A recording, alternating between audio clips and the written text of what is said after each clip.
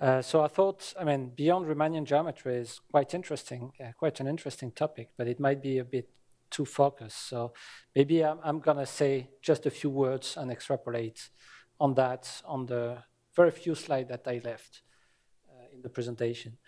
So I choose more to present, a recent work, series of work we did essentially with Marco Lorenzi on the modeling of the progression of Alzheimer's disease.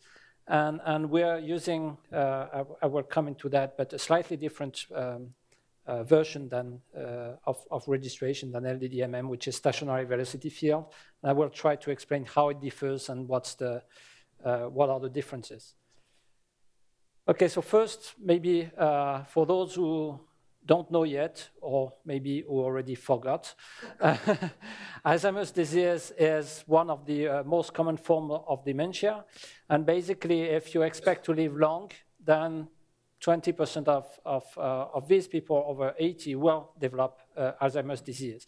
So one of the key issues is to try to understand first what's happening. So this is an example of images at different time points, and potentially to detect Alzheimer. But I think that the diagnosis is not the main problem. The main problem is to be able to measure what's happening. If we want to have drugs, because now, I mean, if you diagnose, it's good, but there's no drug. So if we want to develop drug, we need to be able to measure what's the impact of the drugs. And that's what we're trying to do, to try to set up some kind of measurements tool to be able to measure what's happening. And there's many different ways we can look at Alzheimer's disease. I mean, if we take the course of the disease, then the first thing is there is a raise of the amyloid markers, so degradation, some peptides, which are degradation of the beta amyloid. Then there's some functional or metabolic markers. Then here comes into play the atrophy of the brain.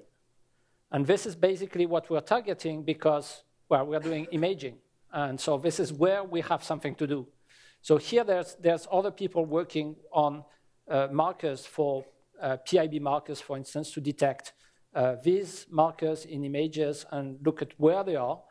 But PET imaging is much more difficult than MR imaging. So we just think this could be a good window to measure things, because if we are able to detect people here, then the effect of the drug should be seen around in this window. And here it's basically arriving at that time, it's basically the diagnosis. So what's interesting is just around the time of diagnosis, what can we measure on Alzheimer's disease? Okay, so if we just look at images, we have the baseline and the 2-year follow-up. What's happening in here? Well, the first thing is the ventricles are enlarging quite a lot. So that's the first thing. Second thing, which is quite important, is this is the hippocampus.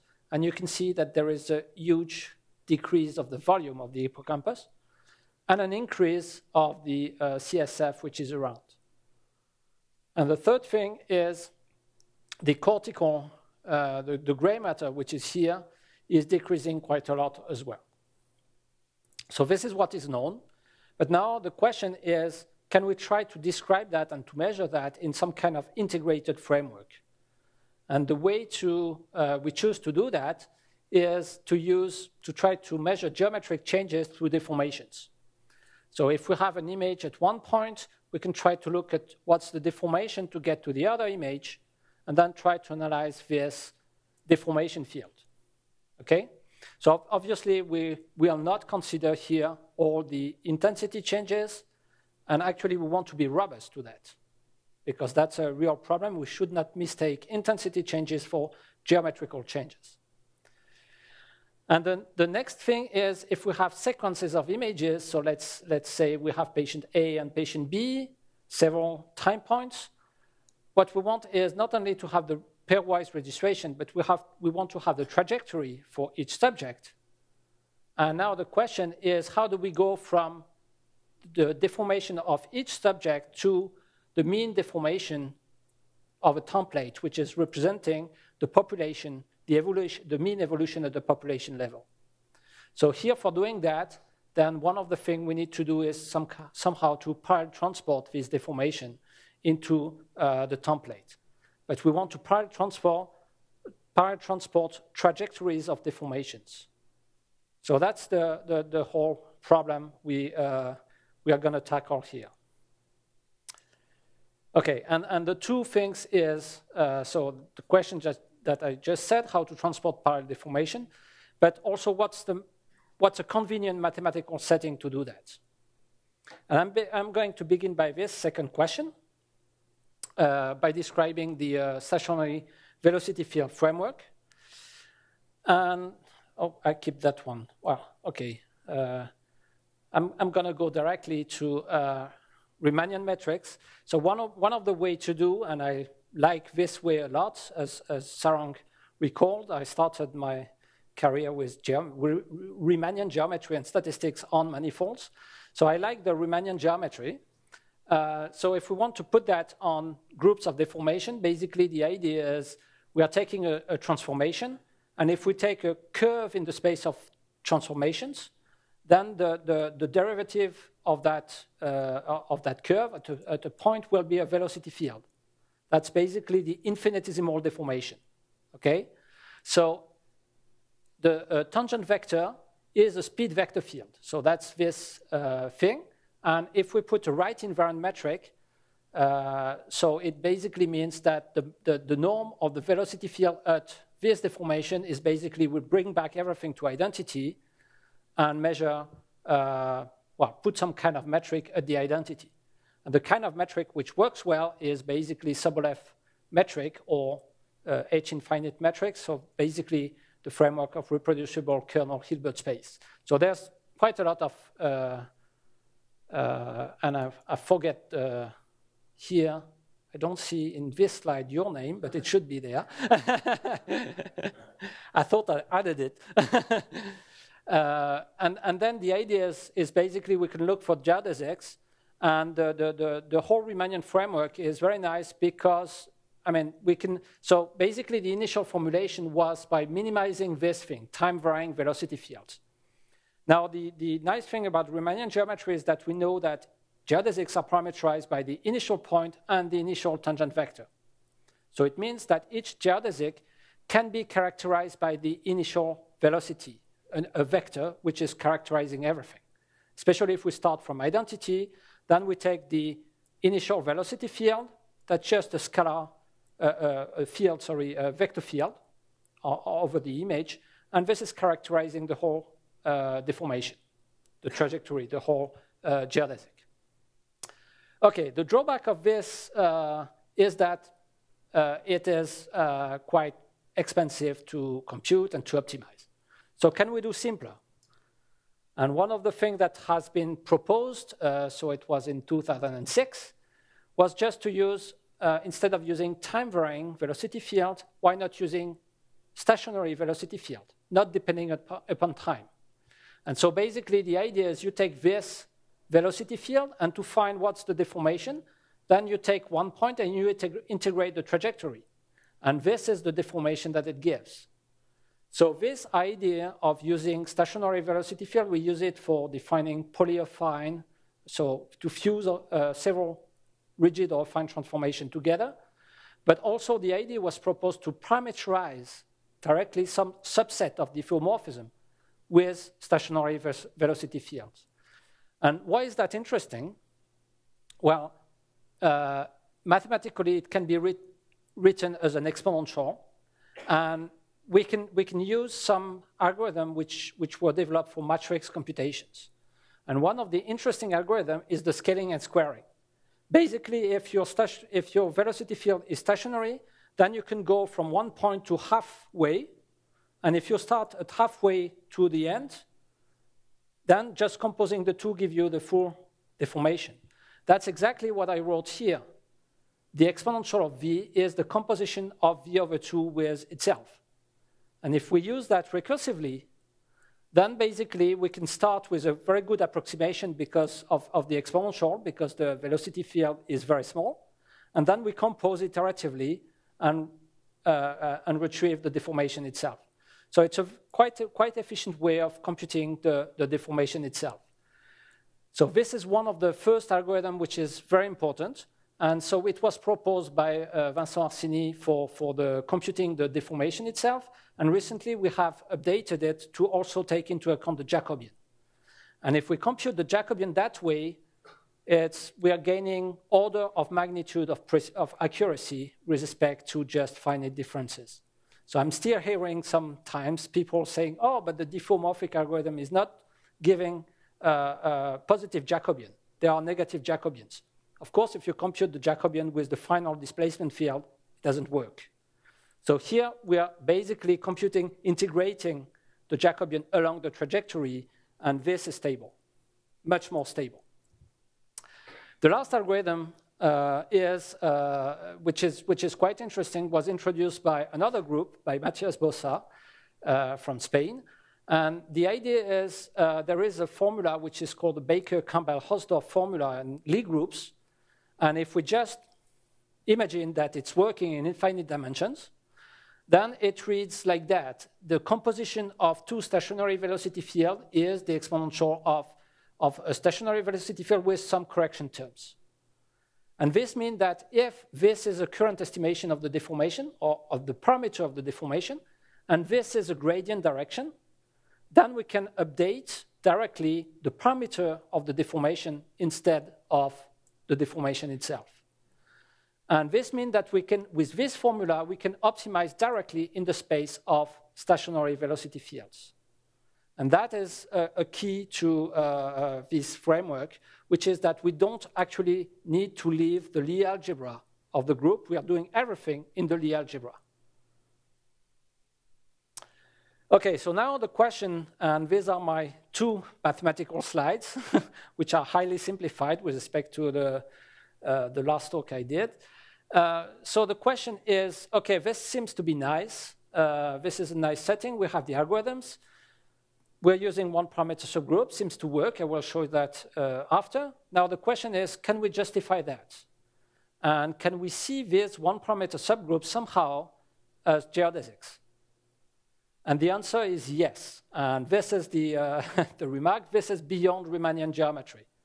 The answer is yes, but generally it is not the geodesics of some Riemannian metric on the group. And the way to see that it's geodesics, it can be seen as a geodesic, is we can look at geodesics using two ways. One way is to say we need the shortest path. This is exactly what I described with the geodesics of on diffeos. We are trying to compute the length of the trajectory or the energy and minimize that. So it's the minimal path characterization. The other characterization of a straight line in a Euclidean space is it's straight. Okay? And to define straight, I need parallelism. I don't need any metric. Okay? So what do I do in a manifold? In a manifold, it's curved. If I have a vector here on one tangent space, I want to compare it with another tangent vector in another tangent space. I need a way to project my vector from one tangent space to a neighboring one. And this is what we call the connection. Okay, so it's basically a way to project one tangent space to the neighboring one. And if we have that, then we can compute second-order derivatives, because this is what we need when we want to say that a vector doesn't change. We mean that basically the second-order derivative is 0. Okay, but if we derive, we have a vector which is at time t, and the other one is a tangent space at time t plus epsilon. These are not the same space. We really need a way to connect these two spaces. And if you think about projection, could be a projection like that or like that. I mean, there are many projections that realize that. So that's exactly the case. There are many connections in the space. We can choose the connection we want. This defines a parallel transport, and now we can define a geodesic as a curve which stays parallel to itself. So what does it mean? It means that the tangent vector, if I transport it to the neighboring tangent space, is still a tangent vector to the curve. So these are what we call parallel curve or geodesics. And now in Riemannian geometry, one of the key theorems is that if you take a metric, there is only one connection symmetric connection which is compatible with this metric. This is the Levi-Civita connection, and the geodesics are obviously the length minimizing in that case. But we can define connections which are not metric, which are not actually minimizing some kind of energy. And that's what we can do on Lie groups.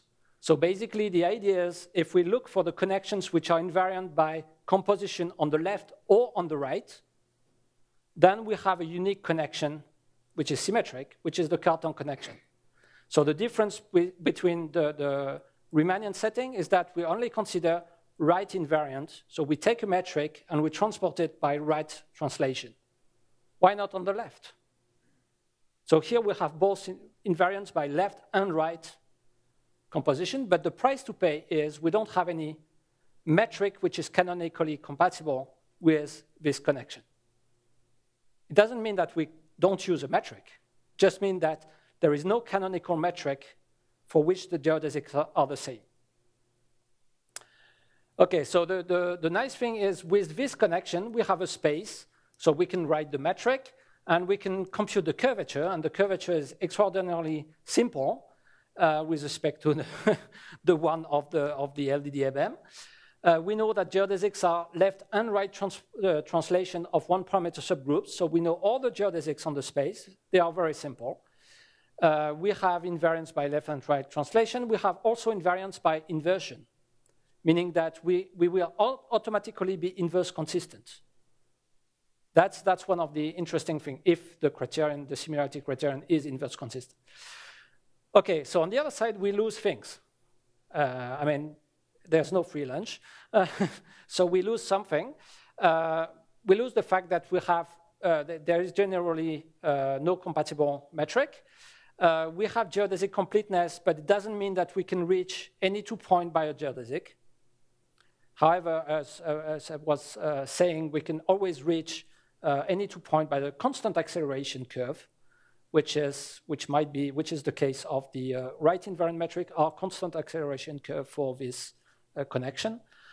And there are other things in infinite dimensions where actually we might not cover the whole group, but in practice we don't really care, because what we're covering as a set of diffeomorphism is way sufficient, I believe. I haven't seen yet a diffeo which is interesting and that we cannot reach with that.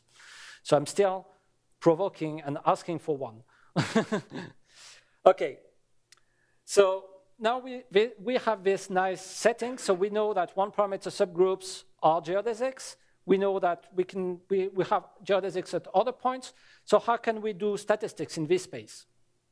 Well, the first thing we did in Riemannian geometry was to say, okay, we have a distance, so we have to rephrase the mean as the Fréchet mean, so minimizing the square of the distance, or if we take not the square, but minimizing the sum of the distance, we get the median.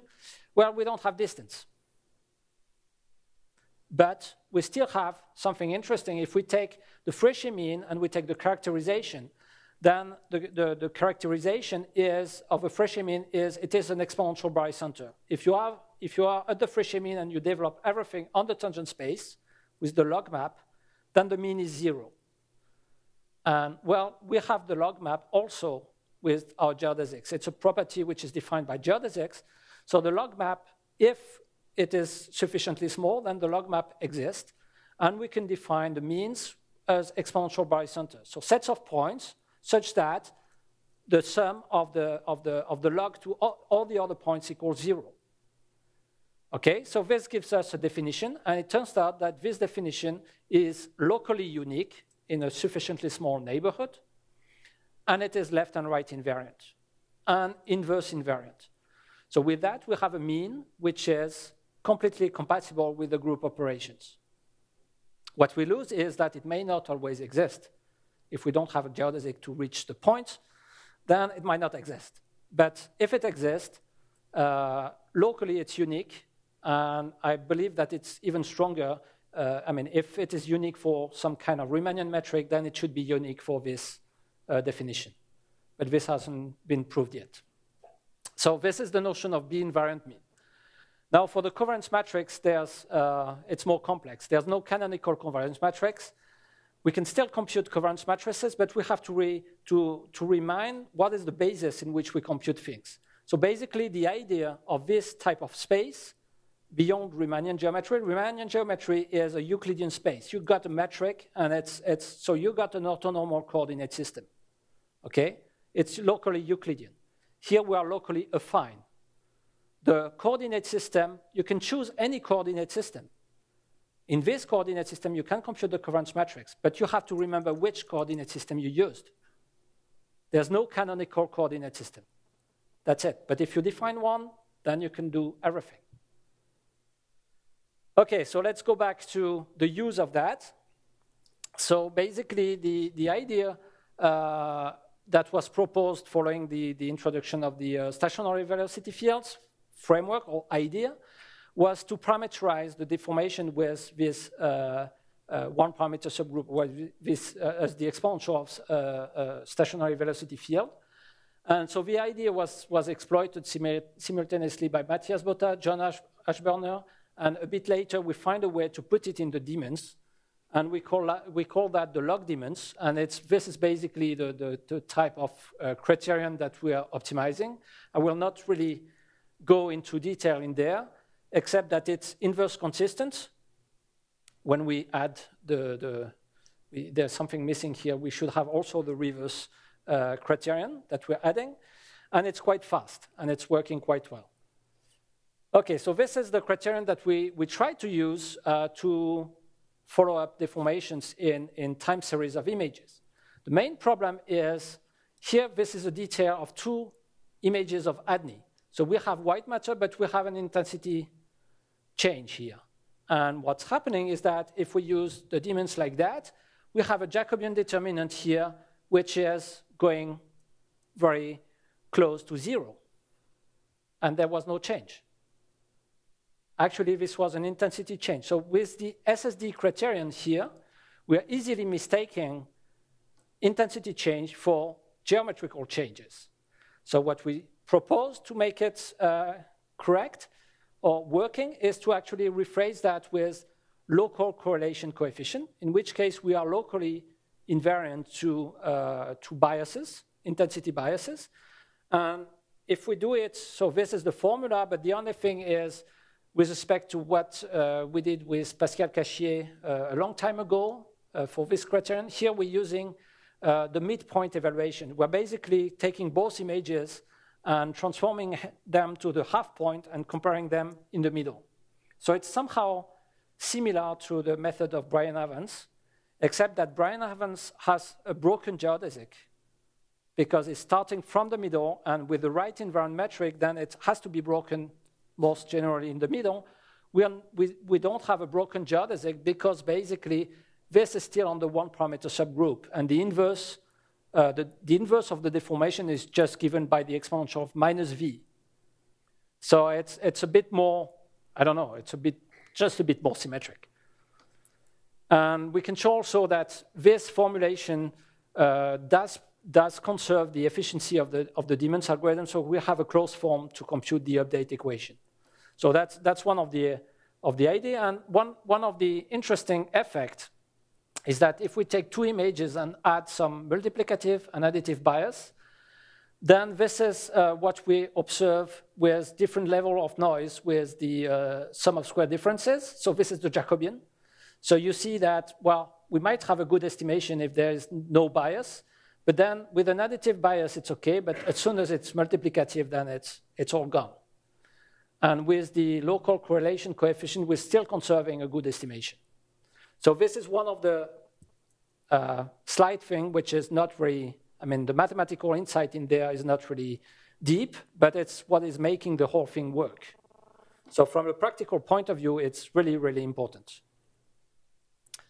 Okay, we just verified that without specific optimization, we compare to the many other algorithms, and it's well ranked. I will not go into detail because that's one type of evaluation. There are many others, and we are more interested into the quality of the deformation than with the overlap of the regions, but it's just working for general intersubject registration as well as the best method, and it's also working for longitudinal deformations. And that's what I'm going to present now. So I'm going back to the original problem. We have a baseline, we have a follow-up, and we are registering between these two images, and we're getting a deformation. And this deformation is parameterized. It's basically the flow of this vector field. So what we can see here is that there is a big expansion of the ventricles, and it seems that there is a lot of things happening here. But it's actually a rotation. There is some atrophy, but there is also a big rotation. So now what we want is, given trajectories here, so we will have a stationary velocity field for going from here to here, another one for going from here to here. So it's a time-varying stationary velocity field. So if we assume that basically the time steps are very close, it's very close to some kind of deformation, time-varying deformation, without any geodesic assumption. Now the question is, how do we transport this trajectory into another template geometry? So basically we can do here the registration of the baseline images. And what we would like is to be able to predict what's the deformation of these baseline images corresponding to this deformation here. So from the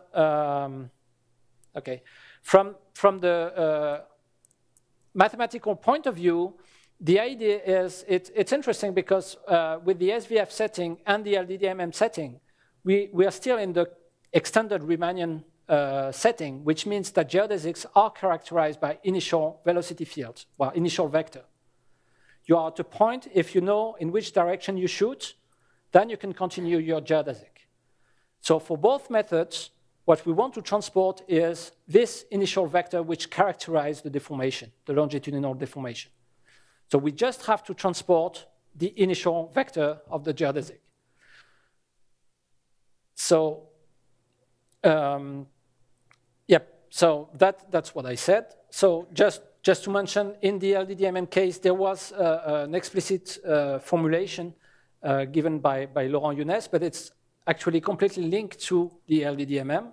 What we were looking for is a more general way to transport, and maybe not only along geodesics, but along some trajectories, and without any knowledge of the metric itself. So one of the things what is parallel transport? So basically we have a vector here and we want to transport it along a curve. So this is basically exactly the action of the connection. Infinitesimally, the connection that we use to define what is a geodesic is exactly what we want to do here. But knowing the connections means knowing the Christoffel symbols, and that's complex to implement. So one of the ideas that we developed was to use a scheme which was introduced in astrophysics in the context of gravitation theory. And the idea is that if we are here at this point, we want to parallel transport this vector along this piece of curve, then what we can do is build a geodesic. We start with this tangent vector, then compute another geodesic that goes here, take the midpoint, and shoot from here to here, and double the point, and we end up here. And by computing this geodesic, the initial tangent vector is the parallel transport. So what's the interest? Well, we just need the exponential and log maps. And this is what we all implemented for all the manifolds we are working on. So we don't need to know more. This is much more than the geodesics. We just need to know the geodesics here. Obviously, if we have a curve which is long, then we can iterate the procedure, and this is the name. This is why it is called a ladder. Okay, so this is the Childs ladder, which was actually introduced not by Childs, but by Ehlers, in the spirit, but it's a construction which is in the spirit of Childs. So it was named after Childs. So if we try to apply that for images, the idea is, okay, we've got not points, but we've got images. So we're going to register these two images. This gives us this vector. This is the vector. So to make the parallel transport, what we should do is basically transport this image all along, so interpolate the image, and then do registration from this image to here, and then register from here to here, and so on. The main problem is we all know that when we're registering, we're trying to smooth well, we're minimizing the length. So each time it's an approximation. So each time we're minimizing the length of all these geodesics. So it doesn't really work. But what we can do is try to work directly on the space of transformation. So before going to that, I would like to introduce a second construction that we actually worked out to try to minimize the number of registration we need. And the idea is, if I'm coming here, we have this is a geodesic, this is a geodesic, we have 4 geodesics here to make the geodesic parallelogram. And this is a standard curve. Now, here, if we assume that this is a piece of geodesic, we can replace the construction with this one. This is a geodesic, and here we need only one geodesic and a second one. So we just have, we can remove one geodesic at least in this construction. So here, if this arc is a geodesic, we just need to register from here to here, double that, we end up here. And then by doing computing the geodesic here, we have the parallel transport of the vector. And now we can iterate, that, and we call that the pole ladder because it looks like a pole ladder with when you have a central axis and then different poles on which you climb. And here we are minimizing quite a lot. We're dividing by, I think we're removing 1/3 of the registration needed to compute that. But we can do even more. We can, since we are in the stationary velocity field, we have the exponential, and what we want is to compute this one to close the triangle. And we have the BCH for the composition of 2 exponential. So basically, this exponential here, we can compute it as this composition. So basically, we are doing that, and so we can show that this is just this exact formula. And we can approximate that either with computing the differential, or using the BCH. And what we're using right now is this approximation. And if we do that on images, so this is a phantom, well, synthetic deformation. So this is mimicking a brain with some white matter, some CSF, and gray matter. So this is a guy who is really clever, a lot of gray matter. And this is another guy, so this is Mr. Circle and Mr. Ellipse, and Mr. Circle is gonna lose some gray matter, so there's gonna be some atrophy, and what we want is, so this is the Jacobian that we can compute, or the log Jacobian here, and we want to transport that in the template space, which is Mr. Ellipsoid, and this is the results with different type of transport. So here the Chills ladder, and here 2 types of transport, which are, well, the left and the right transport. So these correspond to connections with torsion. So I don't want to enter into detail. So it's just to show that actually here we have more noise on 2 of these. I mean, we have exact formula for these 3. These are exact formula, but the implementation is still more noisy than going through the discrete implementation scheme. So there's something interesting here, which is, I mean, I think there's much more to find by going into the details of the implementation and the quality of the approximation that we are doing, or behind this deformation schemes. Okay, so I'm just gonna advance a little bit because I think it's more interesting to show the effect of all that on real subjects. So basically, the idea of our setup is we have a template here. There is a group trajectory. And now this group trajectory is, I'm describing the generative model and then how we estimate things. So we have the template, the group trajectory. This group trajectory is transported using some kind of parallel transport into the patient space. Then there is some noise on the trajectory. We generate the image, and then there is some noise on the image as well. This is the generative model. And if we try to estimate the inverse model, well, basically we go from the pairwise registration. Then from the pairwise registration, we can estimate a longitudinal deformation, which can be way smoother than just the registration from baseline to the current point. Then we parallel transport this trajectory, and we can compute the mean trajectory here, which is the parameter of our model. So we are just using, well, geodesics here, a geodesic model. So it's basically a linear model in the trajectory space, but a linear model in the space of stationary velocity field is highly nonlinear in the image space. I mean, in terms of deformation.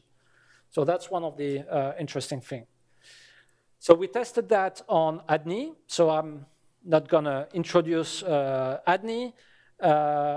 This is the result we got for the first experiment. So here we're just displaying what are the Jacobian values.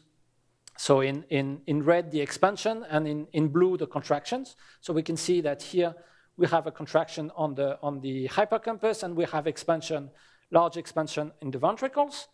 But this was known for a while. I mean, if you look at the paper by Paul Thompson or whatever, there's hundreds of papers showing that. What's much more interesting is that with the parallel transport, we've got the mean trajectory, which is behind. And see here, we can see the vectors themselves. So it's basically the infinitesimal deformation that we should flow around to get the deformation. But we can also apply this deformation to the template image. And what we've done here is to take 70 subjects, images 1 year apart. We do the parallel transport, well, register them longitudinally, parallel transport, compute the mean, and this is giving us a velocity field. And now we can rescale this velocity field to expand the time frame from -7 to +7 years. So this is estimated just on 1 year, and we are extrapolating on 14 years. And what do you see? Well, it looks like a young brain, and it looks like it's getting to a quite older brain. But if you look carefully, there's nothing wrong in this deformation. It always looks like well, a real brain somehow. And what's interesting is, I think it might be completely, well, off, but at least it's not exploding. Because if you try to extrapolate any non-diffeomorphic registration, you're going to blow up your image. So that's the first result for me. It looks like a good anatomical deformation. So the first lesson is maybe the expansion is just taking care of a large part of the nonlinearities, and now we are in a almost linear space, and we can do our statistics as usual. So that would be already, I mean, if we can prove that, that would be a very good advance. Okay, more interestingly, this is what happened if we take the trajectory on all the patients. And here we can, for all the patients, we can compute pointwise the Jacobian or the log Jacobian, transport that, it's just a simple resampling, and do a t-test to try to determine what are the parts which are significantly different in Alzheimer versus control. So this is the standard t-test statistics that we obtain with our data. Now we can also take the trajectory, transport the trajectories, and do the multivariate t-test on the deformation trajectories. And this is the result of the t-test on the transported trajectories. And what you see is that, well, basically it seems that we're losing just a little bit here, but globally we are not losing statistical significance. And this is quite interesting because normally the more you transport, the more complex is your pipeline, the less powerful are the statistics. So in this case, so it should be the value of the t-test. Yeah, I think it's the z-score. Yeah. So it's basically what is between 5 and above 5 or below -5 is statistically significant. So now it's obviously corrected. All that we correct with for the multiple comparison problem. So it's always permutation tests to have things, but it's basically what is positive is increase, what is negative is decrease, and it's just what is color is statistically significant. That's the the idea of the picture. Yep. Yes.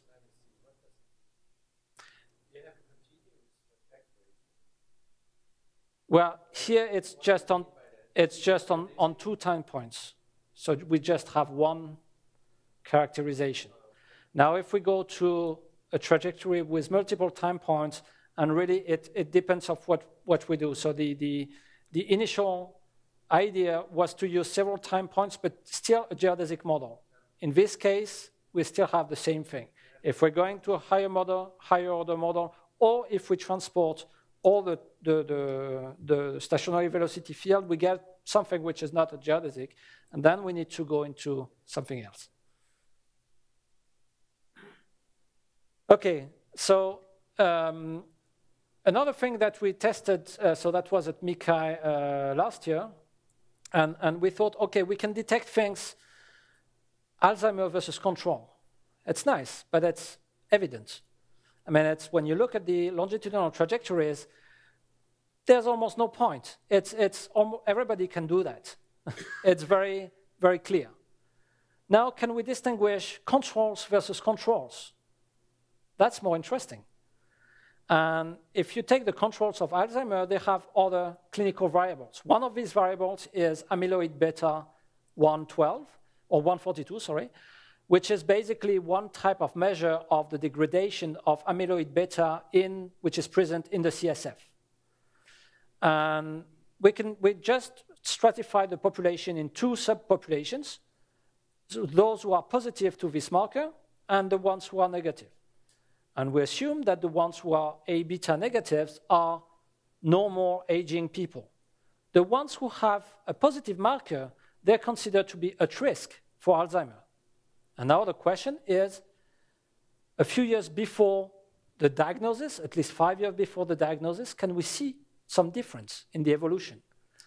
And so this is the stationary velocity field we find over 3 years here for the normal group, so A beta negative. And okay, here instead of putting the deformation fields, I put the extrapolation of the deformation, so over 15 years. So this is what we would consider as normal aging. This is the other group. Well, you don't see anything. Well, if we look a bit closer, then there are places where we see something. There is an accelerated atrophy in A beta positive versus A beta negative. So it's difficult to see, but if we come to the statistics, this is where the location of the atrophy for normal people, so normal aging. This is the atrophy that we have to add for the A beta positive. And just to see, this is the pattern that we have for Alzheimer. So what you see is, this is what Alzheimer patients have to add to that. So basically, it seems that we have some kind of Alzheimer atrophy, but just starting, not as developed. And more interesting, if we try to make the statistics now between A beta positive, while the trajectories, the mean trajectory, the transported trajectory of A beta positive versus A beta negative, we have some statistical significance, including in the hippocampus. And this statistical significance, we didn't have it on the Jacobian. So that's interesting also to see that we can be even more powerful than the standard statistics by using multivariate statistics. But multivariate statistics on it's infinitesimal deformation.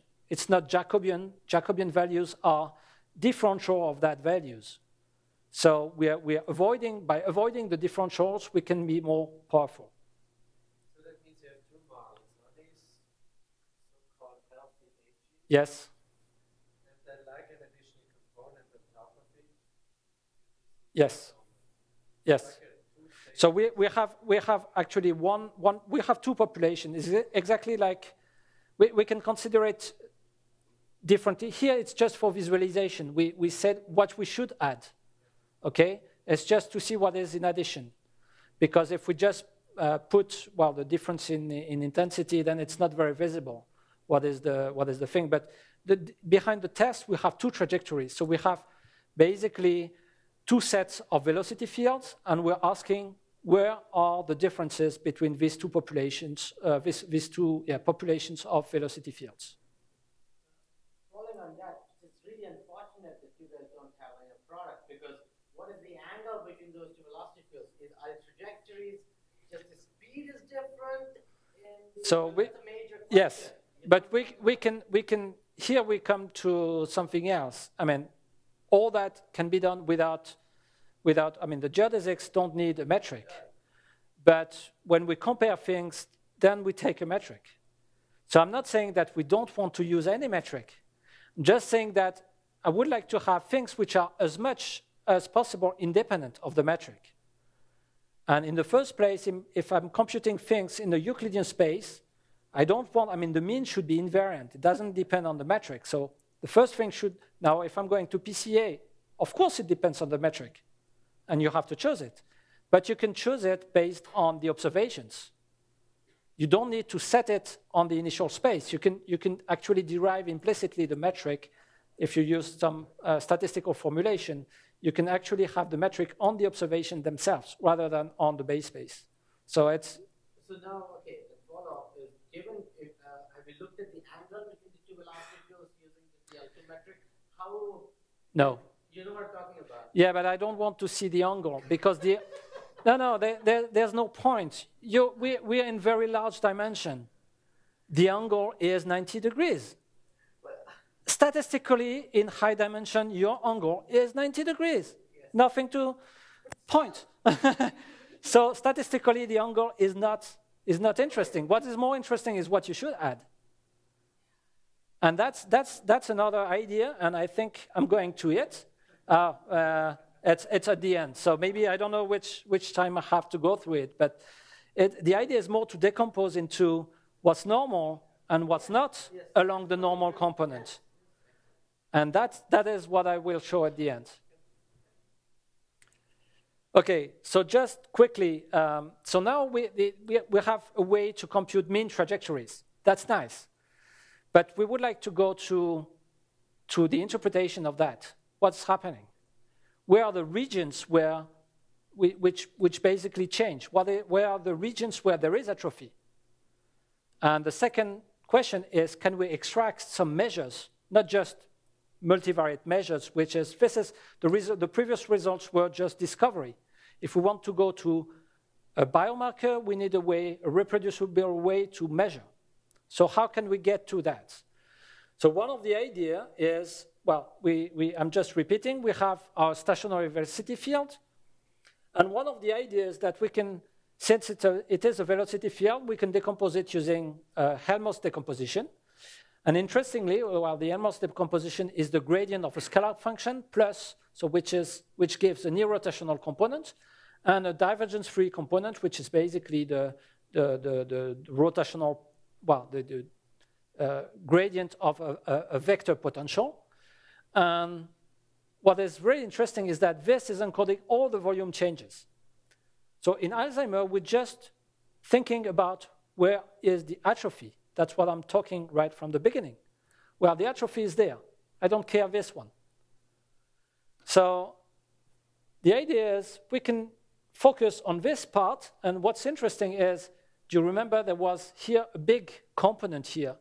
And if we look carefully, once we remove the vorticity, then this is basically a rotation of the two lobes here. There is a big rotation, and the atrophy is located around the hippocampus. So it's interesting to see that actually the structural readjustment may hide a lot of things in the atrophy itself. Okay, so now the idea is if we can do this decomposition, which we can. These are analyses on the static, the initial, not the displacements, but the initial. Yes, the initial velocity field. I can never remember this. Like, so is the volume, preserving part, is that going to correspond to the volume preserving part of the final displacements? In other words, is this telling you things about the final displacements for sure? Or is this just... No, it's telling you, no. It's not telling you anything about the final displacement. There is an intertwining between the rotational part and the So you say, this thing's rotating. That's just No, but I mean, it's a vorticity. It's the equivalent of a rotation, but in this infinite dimensional space, and it's basically pure local rotation. But no, but no. After that, there is a yeah. The final deformation, the velocity itself, there is an intertwining, but the two parts remain. Remain separate. Yes. Ask Sarang. No, I mean, one preserving stays, one preserving. It's the divergent curve free is a problem. It's not illegal, but the one preserving stays one preserving. Yeah. It's not rotation. But the other one doesn't stay cool. No. Okay, but here, I mean, we are integrating a stationary velocity field, so it's always the same for all time points. Oh, yeah, so it does stay. So that's even worse. In our case, we don't really care because it's always conserved. In the case of well, if you try to see it with the Riemannian point of view, it's different. Okay, so the idea is we can get this decomposition using Helmholtz decomposition. So it's basically solving the Poisson equation to find the potential.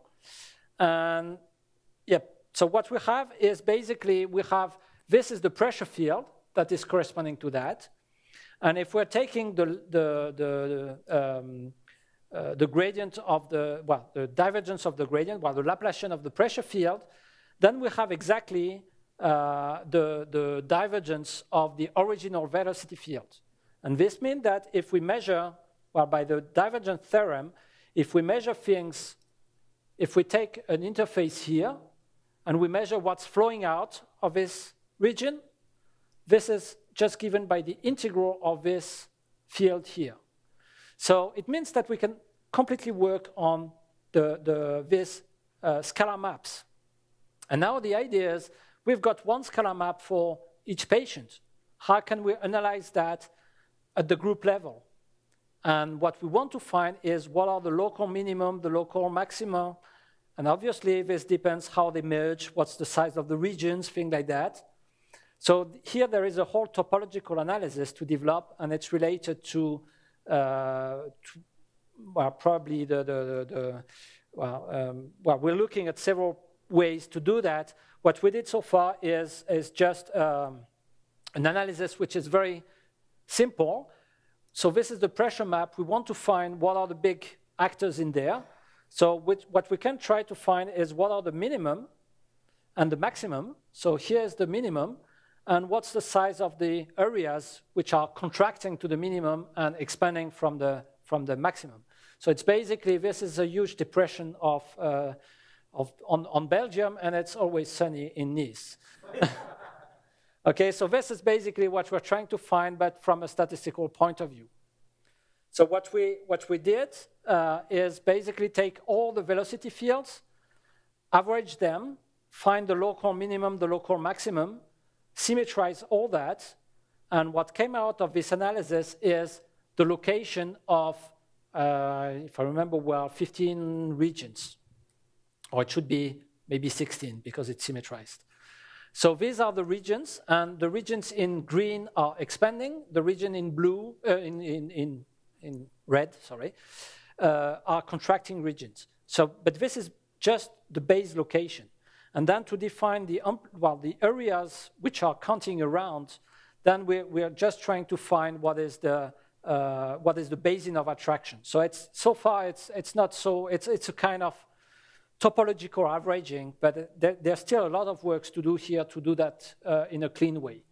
But what's interesting is that now with these probabilistic regions, so what we have by averaging the region over each patient is a probabilistic mask in the template. And if you remember well what I said about the divergence, we come back, we can compute the divergence over a surface by integrating.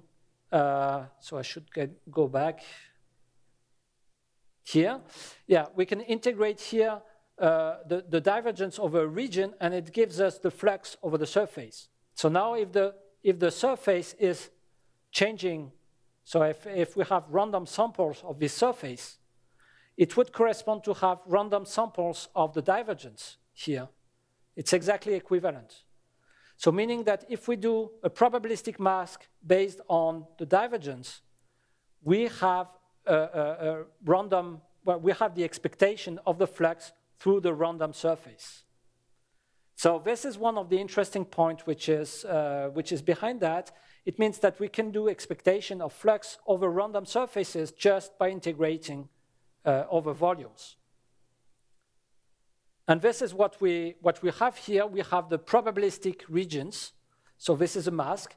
And by integrating, by transporting this region to a patient space, we are getting a new mask, which is a patient-specific.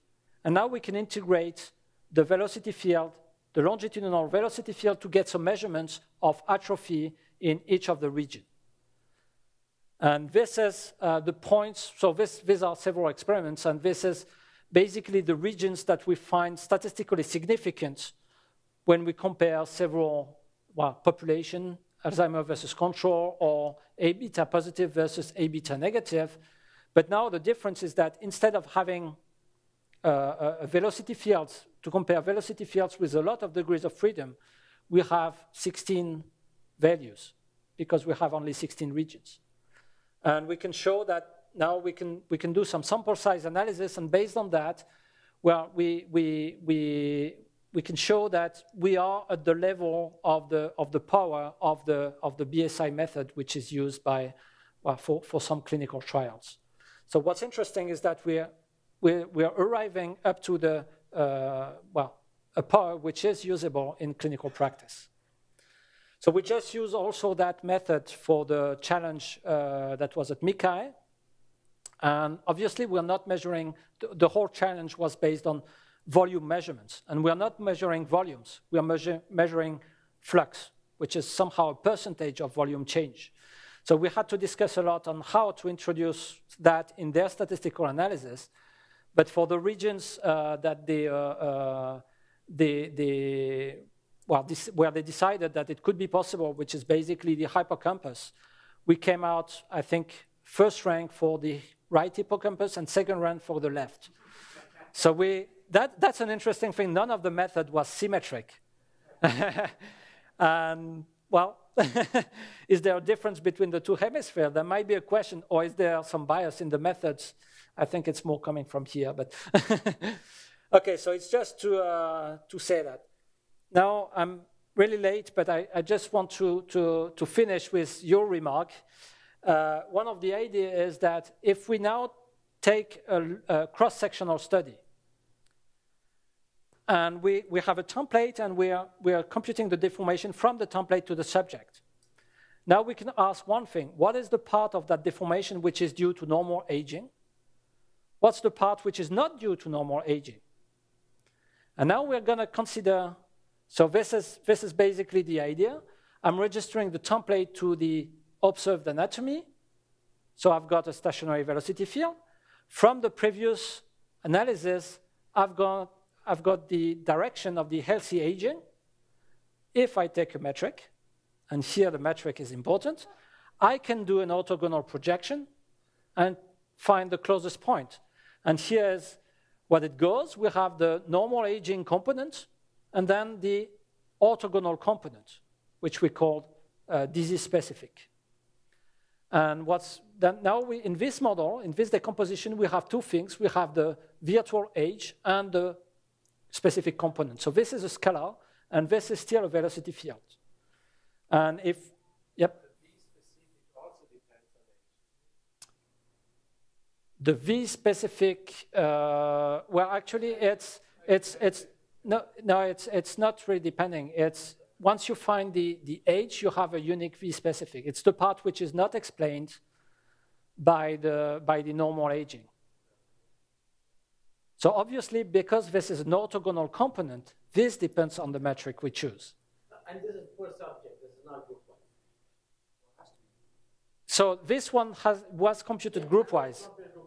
But this is subject-specific. This is just taking the template to subject registration for one subject and decomposing it. And if we do that, and if we try to analyze this time value here, so what's the acceleration of aging, Then we have the values for healthy, which is 0, normal, because that's what we consider as normal aging. So that's the control group. This is A beta positive, so we see that there is some kind of acceleration. For MCI, well, MCI stable is not statistically significant, but MCI converters are statistically older than the controls. And obviously, ADR, there is some kind of acceleration of aging. But contrarily to some studies which have observed that and concluded, well, so Alzheimer's disease or Alzheimer atrophy is an acceleration of aging. What we say is there is an orthogonal component. It is not only acceleration of aging. There is something else. And this is what we found so let me see. The orthogonal component for the A beta positive, MCI stable, so it's basically what's interesting is that it's a bit everywhere, so it's not really specific, but we're beginning to see an important atrophy in the hippocampus here for MCI converters that we find for the Alzheimer, and obviously we find also the increase of the volume of the horn of the ventricle, which is close by here also. So this is basically, I think, concluding my talk. So I just advocate for stationary velocity field. It's just simple. and the question that I would like to push a bit more, and I think now we have all the tools to try to compare all these trajectories between different methods, is what is the curvature that is, or the metric, what does it bring? What's important? Is it important or not? I don't know. It seems that integrating the flow with a stationary velocity field is already taking a large part of the nonlinearity. Is it sufficient or not? I have no idea. We should now dig a bit more to see, do we find similar results or not? That's more or less the conclusion. I think I have two more things. I'd like to make two announcements. We are organizing a conference on the geometric science of information in Paris at the end of the month, and they're still, so the deadline for submitting has been changed. It's in 2 weeks now, I think. So if you're interested to submit a paper, just let me know, or if you're interested to come, you can visit the site, and we're most probably being organizing next edition of the Mathematical Foundation of Computational Anatomy with Sarang in Japan, associated with Mikai. So if you have nice paper that were rejected from EP, think of us. So thank you very much.